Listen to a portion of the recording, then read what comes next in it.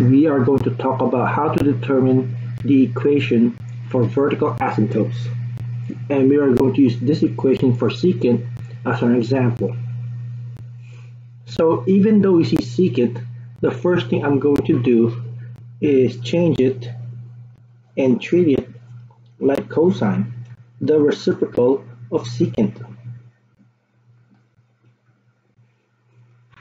Now I am assuming you already know how to transform the table for cosine with all the transformations of times 4, times 1/3, and plus 1.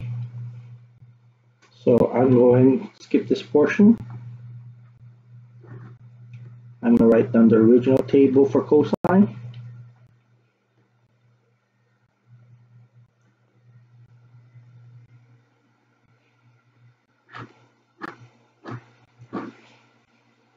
And since cosine is such the maximum, this is the table for cosine. I'm just going to go through it pretty quickly. There's a times 4 outside the parentheses. So I need to multiply this column, the y coordinate, by 4. So this becomes 4. This becomes 0, -4, 0, and 4. This tells me I need to multiply the x by 1/3.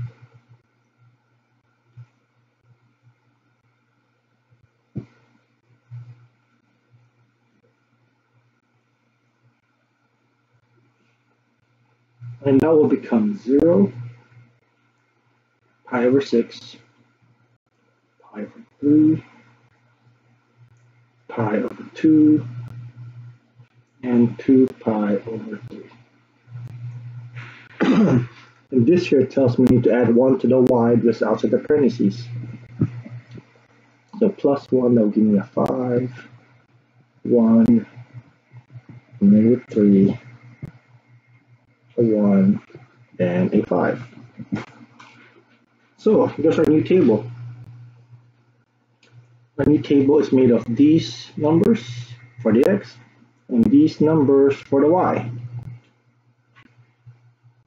If this was cosine, this will be your max because it's the highest number out of all of those on the y column. This would be the minimum, as it's the smallest number of all of them, and this would be the equilibrium, the number right exactly between 5 and -3.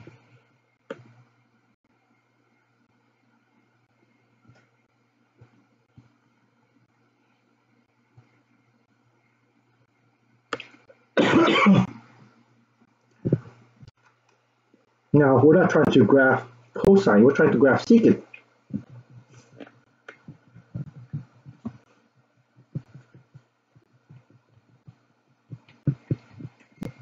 That's what we're trying to graph. Now, this x portion would still be exactly the same.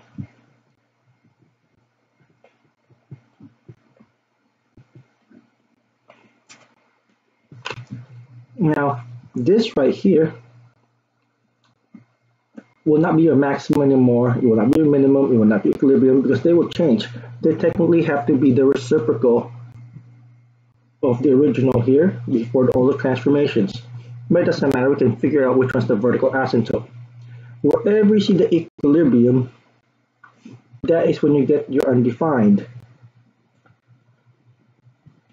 Because right here, if you do the reciprocal of 0, that becomes undefined.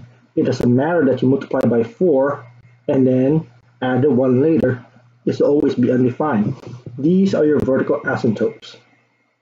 Right here. Specifically are your vertical asymptotes. Wherever you see equilibrium, they will always become your asymptotes for secant and also cosecant. So, how do I write my equation knowing that these are my vertical asymptotes? So, since I know it happens at pi over 6 and pi over 2, the equation will be x equals, the first asymptote shows up at pi over 6. So I write pi over 6. plus. Now, how do I get from pi over 6 to pi over 2? So in order to figure that out, I actually have to do some scratch work on the side and subtract pi over 2 minus pi over 6. This number minus that number. I cannot subtract unless I have common denominator, so I'll multiply by 3 over 3, so that it becomes 3 pi over 6 minus 1 pi over 6, which is 2 pi over 6. And that can be reduced by 2, so it will become pi over 3. So that's how much I need to add to get from pi over 6 to pi over 2. I need to add pi over 3. And all you have to do is put an n at the end. And here is your equation for vertical asymptote.